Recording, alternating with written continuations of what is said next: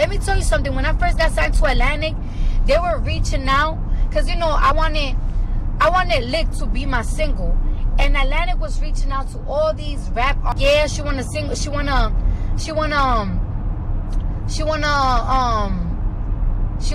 to get on a feature.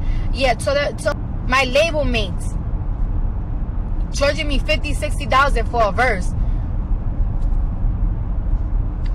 The fuck? A lot of these rappers, they said no. They said no, my nigga. They didn't even bother to hear Lick. They just heard Cardi B. No. A lot of people want to make it seem like, oh, because I'm pretty or something, because of my assets, that it was easy for me, for a girl that looks like me, to make it in the industry. Bro, no. These rappers don't give a fuck if you a bad bitch or not.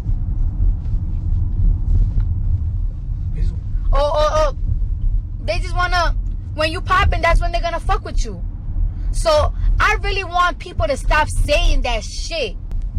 Enough money that Atlantic or nobody can ever pay or anything to people to fuck with me. Period. Like, nobody did no cheat code. And then another thing, where, a lot of people want to try to make it seem like, my record went #1 because we paid to get #1.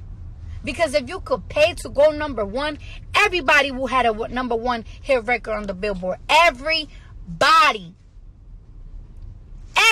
will have one. And it's not my fucking fault. The fuck? I wasn't even expecting that shit. Matter of fact, when I was doing Bodak Yellow, a little bit before that, I was already losing hope. My nigga. I was telling myself, like, yo, I'm so over with music, because I feel like I keep doing records and putting it out there, and it was just so hard for them. And it happened. You just gotta go to the booth. And keep doing one. There's a song. He says on it, but he says something like, every time I go to the booth, I feel like I got one. Everybody goes to the booth when they record, and they always feel like they got a hit record. When I go to the booth, and some of them didn't stick, and Bodak Yellow stick. And no matter how people want to make it seem like I don't deserve it, y'all hear it. So stop acting like y'all don't hear it. When I finally started making money, enough money to do whatever I wanted to do let me tell you something. Before loving hip hop, right? I already had about $80,000 saved up from stripping and doing hostings. I said,